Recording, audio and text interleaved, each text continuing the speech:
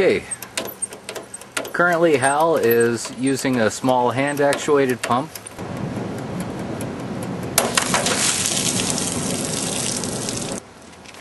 So what are you doing? I'm just blocking the tip of this. I could use my thumb, but I don't want to squirt myself full of water. Right.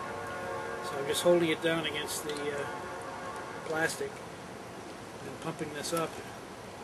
And then we're already at 250, 400, 450.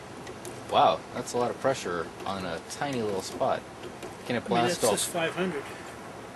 Will it blast a hole through it, or what happens? No, just, again, it's so small. Ah. I mean, I didn't even dent that. Right. It's leaking because I haven't tightened these fittings. Yeah. If I did that, it would go up and stay.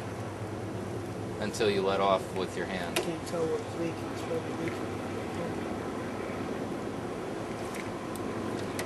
Cool.